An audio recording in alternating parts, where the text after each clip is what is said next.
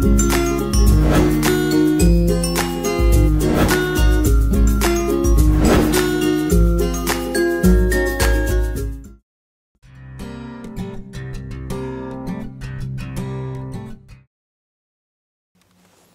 everyone, welcome to Naresh Technologies. In this video, we are going to give challenges on Python. See here, your first challenge here about data conversions. We know that Python doesn't support data types. Primitive data types concept is not there in Python. It doesn't support. And here it is a data conversions means what? They have provided some functions by which we can convert one type of data into another type. Here in this challenge, nothing but in this task, the two conversions you have to perform. The first conversion is the convert a specified character into integer. Second one is convert specified integer into character.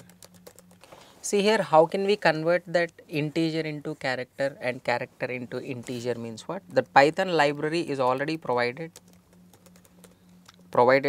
some of the functions by which we can convert. See here, what are the values means what? First we should learn about a character system. Character system means what? A representation of all the symbols of a language using constant integer values. We know some of the examples like ASCII character system, Unicode character system and all. So here for every symbol or for every alphabet, here it is, there is one constant integer value, capital A value, capital B value and so on up to capital Z they have given. And in the same way, here it is a small a value, small a is 97, small b is 98. So these are fixed values, standard instructions, standard values. And even for digits also, for 0 is a 48, for 1 is a 49, 1 is 49 and so on. For special symbols, even for special symbols also, for example, if it is hash, the value is 35, hash, the value is 36 and so on.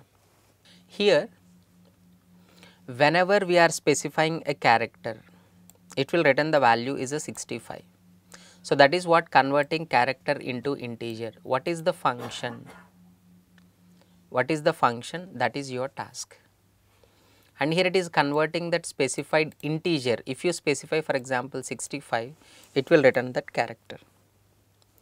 The two functions, right? You have to research about those two functions to perform these two conversions and write that logic. Okay, please comment your code for this data conversion methods. Thank you.